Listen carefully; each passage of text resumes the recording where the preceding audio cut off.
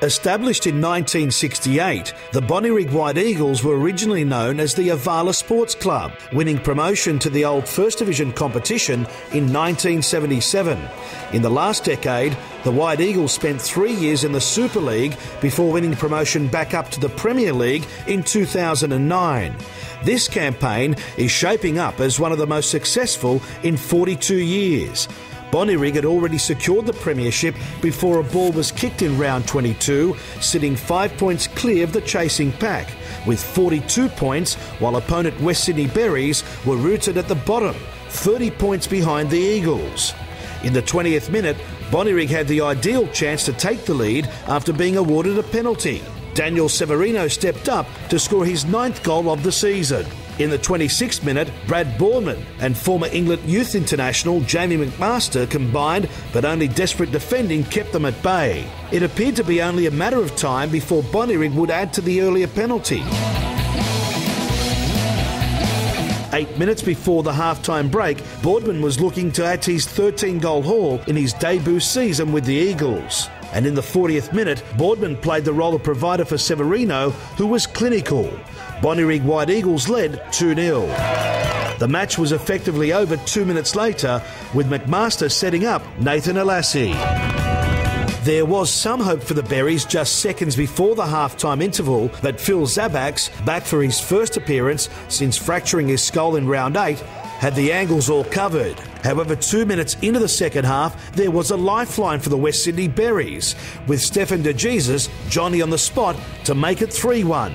The Berries continued to attack, but Zabaks was in great touch. With 17 minutes remaining, the Berries came close again, this time through second-half sub Mark Symington.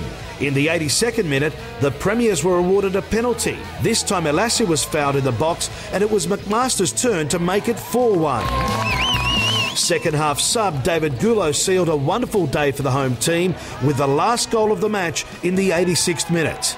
The Bonnyrigg White Eagles finished the season exactly the same way they started it, this time winning 5-1 against the West Sydney Berries. All that was left was the formality of the Premiership Cup presentation as Bonnyrigg celebrated a most remarkable season.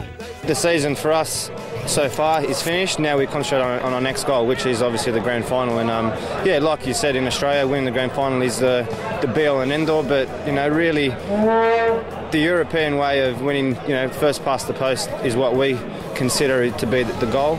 Now we'll move on to our next. Meantime, Sutherland Sharks were at home to local rivals Rockdale City Suns. The Sharks had no hope of making the final series, but the Suns needed to win to stay in contention. Jim Backus struck for the Sharks from the penalty spot in the 14th minute, and Neil Jablonski doubled the lead on the stroke of half-time with a fine finish. On the hour, Rockdale had a penalty of their own, but Nathan Denham saved well before Sam Awad pulled it back to 2-1 in the 82nd minute. However, Ben Vidate sealed the 3 points for the home side 2 minutes later. Sutherland 3, Rockdale 1. Bonnyrigg are the new premiers, finishing 5 points clear of Blacktown. Goal difference split Sydney United and the big movers Apia, while Marconi sealed a final series place in 5th position. Sutherland, who won last year's grand final, missed out. Rockdale had only lost 4 times in 22 matches, but they ended up in 7th position, 4 points clear of Bankstown.